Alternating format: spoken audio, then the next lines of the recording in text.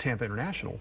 The airport will reopen to arriving flights 4 p.m. today and plans to resume full operations at 3 a.m. tomorrow, which tells me they've assessed and there was no damage to anything, Sure. which is certainly good. And this afternoon tide that we're concerned about, it will bring more water in, but I don't think it'll be as high as this morning's when that big storm. So, yeah, but it's just we can't get the water to push back out. Right. And that may take some time. So we go to the beach.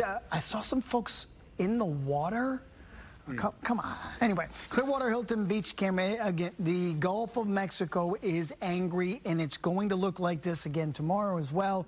Takes a couple of days, typically, after a hurricane comes through to just kind of settle the waters down. So you see, obviously, the water higher than it should be. Bon Appetit restaurant camera looking a little bit better than it did.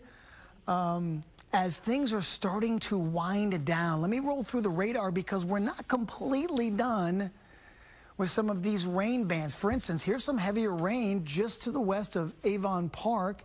It's raining up around Frostproof, so you get still these quick little tropical downpours that will last 10-15 minutes with some wind gusts, and that's about it. Here's another one raining right over Sarasota now.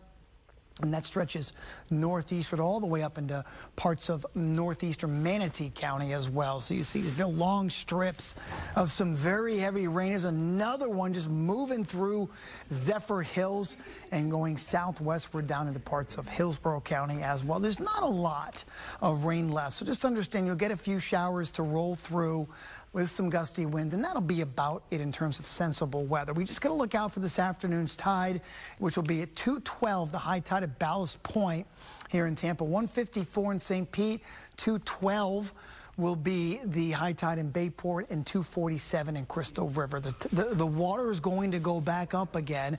Astronomically, this is our largest tide, but since the storm has already made landfall, we're not going to get that extra push.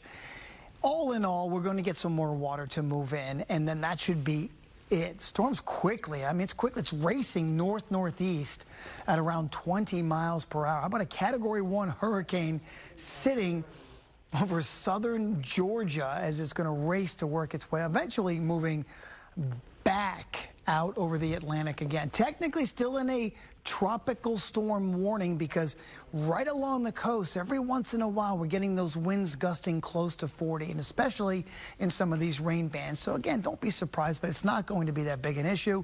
There goes Idalia. You can see once the whole entire circulation or the main part of it has moved onshore, it's kind of lessened up a little bit, some of the shower activity that we're getting, but it's going to leave behind a deep plume of moisture. That moisture interacting with just our daily heating for the next couple of days will continue to bring us some showers and storms. But I want to show you something.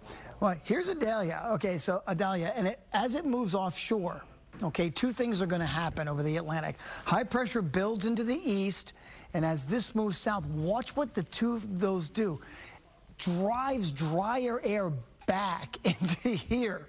So Idalia comes up, brings all this rain and storm surge, and then now it's going to help to aid in bringing the drier air back in for the holiday weekend. Go figure. And with high pressure in control, we're going to significantly lower the rain chances as we're going into this holiday weekend. Okay, so windy, some scattered showers. The high water levels will be really the main focus for later this afternoon. Temps in the upper 80s, a couple of spots, maybe a touch 90, but breezy. Showers possible tonight, low 79. We're back to the showers again tomorrow, scattered, not all day, anything like that. Breezy with tomorrow's highs around 92 degrees. And just watch as the heat goes up and the rain chances go down. So for Labor Day weekend, much better with those highs back in the 90s and the rain chances much lower. Let's see if things are getting any better on the roads.